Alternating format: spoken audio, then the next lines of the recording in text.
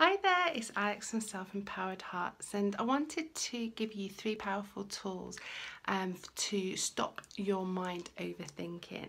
This is something that I personally have experienced, the clients have experienced, and I wanted to give them to you so that you can really help yourself to be able to get out of your overthinking mind.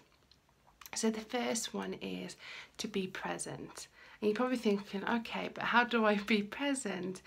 Well, if you're overthinking about, say, the future, which is very much maybe anxiety and stress, that is obviously causing your mind and body to really go into turmoil. And then if you're thinking about the past and going over events or situations that's happened, then maybe it's depression and stress again that is causing the mind and body. So either them sometimes, even it's good to be thinking about the future and in a light of wanting to think about what it is that maybe you want, you desire, or that what you like to see happen. But if if we're going too far for to not being in the now, then we're ending up that there's this uncertainty and not feeling grounded in the situation. So I find that being present is like really heightening all of your senses. So your sight, your hearing, your taste,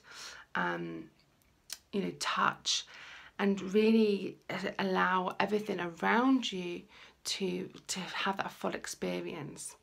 So, if you're sitting down, being aware of what you're sitting on, is it soft, is it hard, and feeling that against your body. If you're walking and moving around, what's the ground underneath you? If you're on grass, is it soft, is it the pavement that's hard? Really being aware of and feeling those sensations. If you're eating, really really tasting everything that you're putting into your mouth.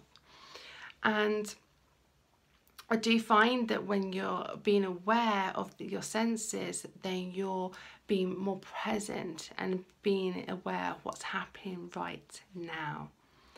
Another way of being more present is also concentrating on your breathing. So when you're breathing in and out, maybe you're feeling your chest expanding and going up and down, like with your stomach as well. And just really feeling into that experience. And if you find that your mind wanders, to bring it back to that as well.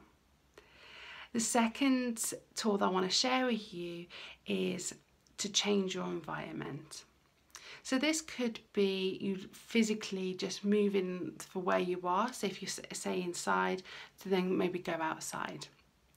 If your environment around you maybe is cluttered and you feel that it's stressing you out, maybe to make some changes there, because a lot of the time when you are overthinking, then it represents with what's around you. And Feng Shui is amazing to be able to help you, to show you where things are, to really help you in different areas of your life.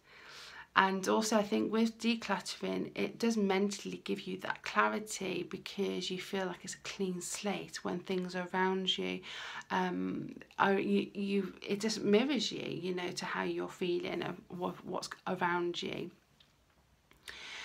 And the third tool is, who does this belong to?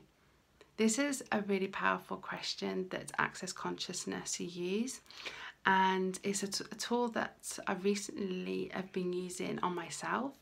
And by knowing that 90% of our thoughts is not ours, it makes me feel that there's so much